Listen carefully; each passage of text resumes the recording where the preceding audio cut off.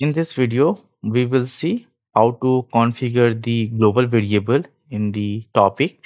In the previous video, where we have seen we have modified the conversation start, where we have configured the some topic variables, and we have exchanged the value of the topic variable from the conversation start topic to the another topic, where we pass the value and we use that one.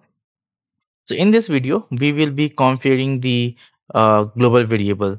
So to do that, we know that the global variable are those ones we can use in any topic.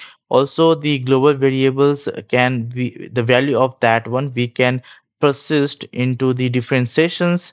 Like when the user will start the session of the Copilot, they will log in and start. The one session will be created. If they are reloading it, then another session will be created. But sometimes we want to persist that value into the different session whenever the particular login user is trying to reload the Copilot. So in that way, the global variable will help us to store those variables. Also, sometimes when we embed the Copilot into the particular website or mobile apps, then we want to send the value from particular website or mobiles to the Copilot. So we can send some values, some notifications or some message to the Copilot so that we can do some decision making on the Copilot or we can use it. So to do that, we use the global variable where we have the properties to set this global variable from the external site. We have to enable it. So this is where the global variables is used. We can use into the designing the topic and the Copilot. So in this video, we will create the one global variable and we see the example in the variable management. What are the options we have here? Okay. So what I'm going to do, I'm going to create the new topic, sorry, new action node here that add variable. So I'm going to create add variable here, create new variable, and I'll change the property of this one, make it as a global to all the topic, and these two are unchecked. I'll rename this as a login user ID. Okay, so you can see this is global variable login user ID, and no other two checkbox are selected. So basically this checkbox, when you select, it will allow to carry the value of this login user global variable to one session to another session. And when you enable this checkbox, then the value of this login user, you can set the value when you load this Copilot into the external site. From there, you can pass the value to this global variable. So this is where it will enable you to use this two feature to use the global variable. Now here in this variable, I'm going to store the value of the login user. So for that, I will go to the here formula, then set system dot user dot id. I'll store here. So now my global variable is created. I'll save this. To show the global variable ID, I will create the another topic. So I'll go to topic and then from the blank, I'll just add some phrases here like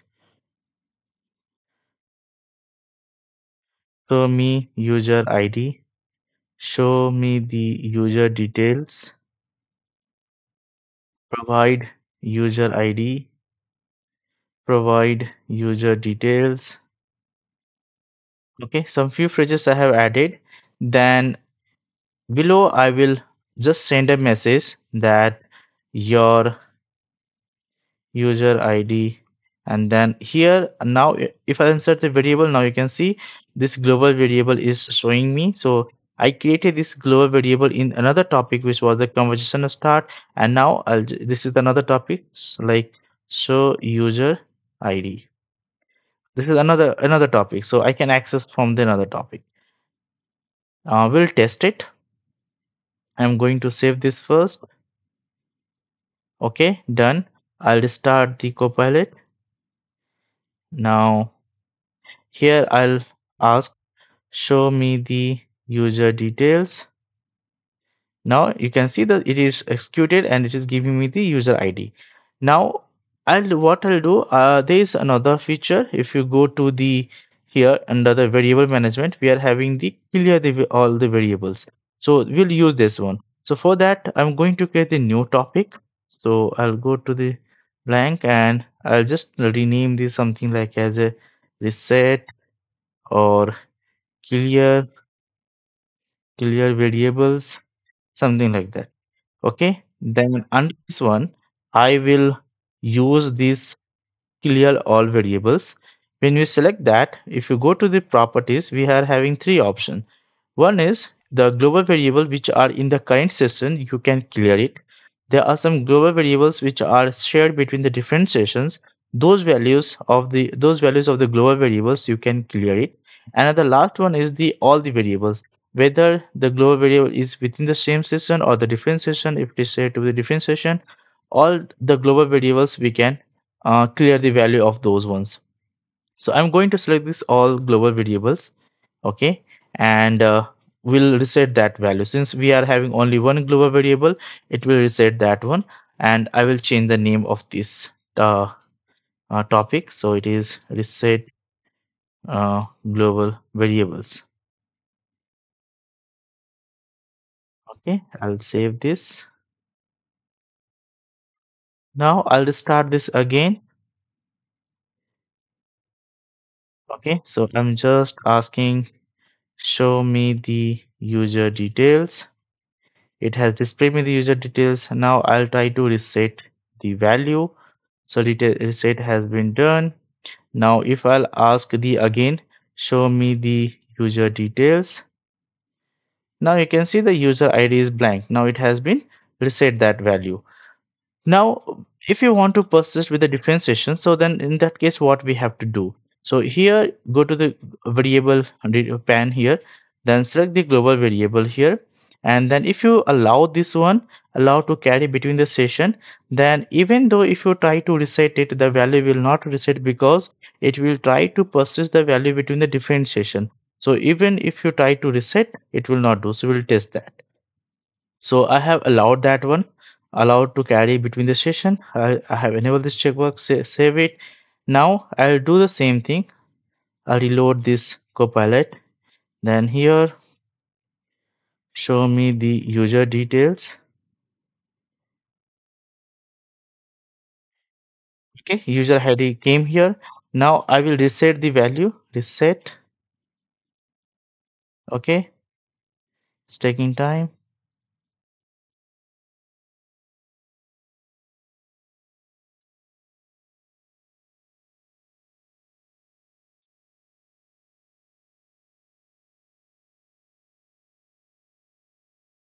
Okay, so otherwise clear the variable. I'm just making sure that variable is getting reset. So it has been done. So this process has reset the value. So once it is done, then if I'll try to show the user details again, show me the user details.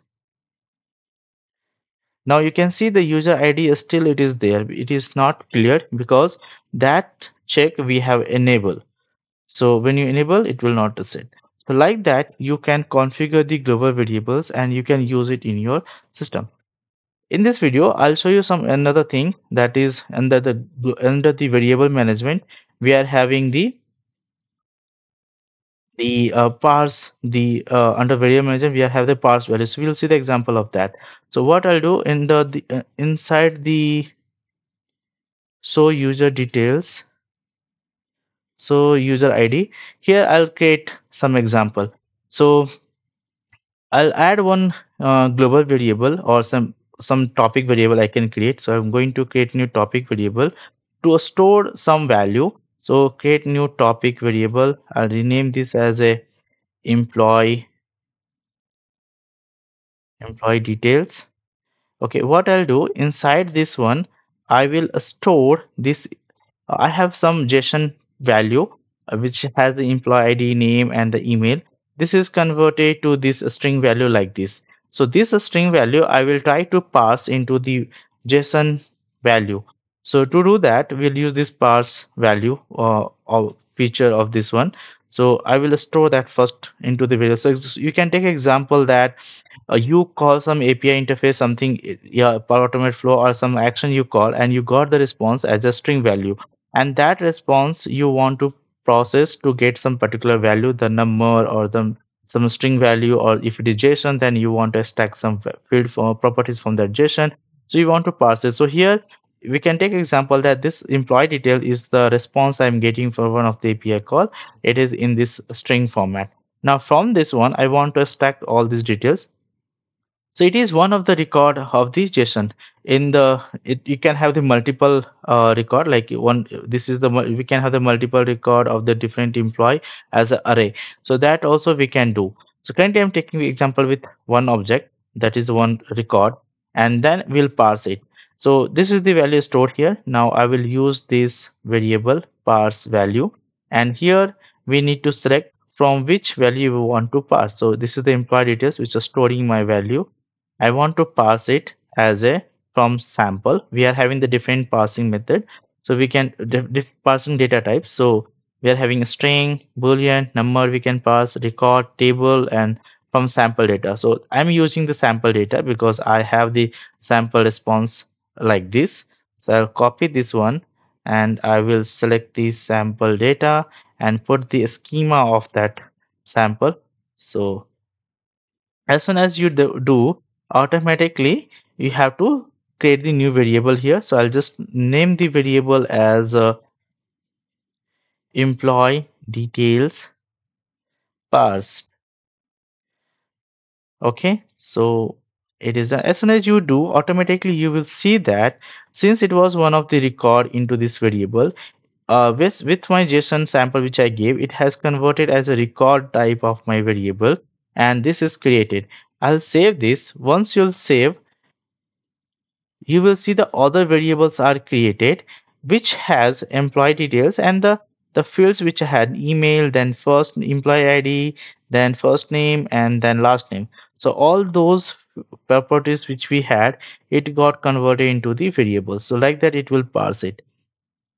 So suppose if we have multiple record, like suppose this is the second employee details example like this, and we are having this array of object, right? So if we are having value like this, we can parse it. Example, I'll just for time being just put the same value here, and then in the parsing here, in the parsing data, I'll just delete this one because the data type has been changed, so I have to delete it. So this is the value which is having the multiple record in the terms of array. When you store that, when you parse that, so it will convert into the table. So I'll just select this one from sample, and then when you pass that into the variable something employee,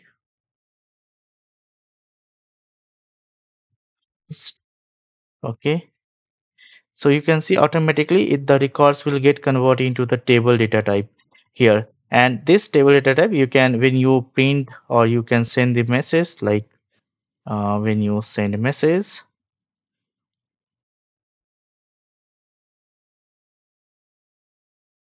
okay. So let me save this one, we'll test that. Okay, so basically, when I type something user details, show me user details, it will show me the records which I have in the variable. After parsing it, it will say it will display in the same format. But you can use the processing, you can apply the loops because this is the variable with the table type. So whatever the properties of the table we can do, we can do on this variable. I'll reset it. Show me the user ID. Now you can see that those two records of the email, it is printing here. So like that, you can use the variable management to create the different variables and then pass the value. And you can clear the global variables under the variable management. So I hope this video was useful to you and you have learned something. Thank you for watching this video, guys.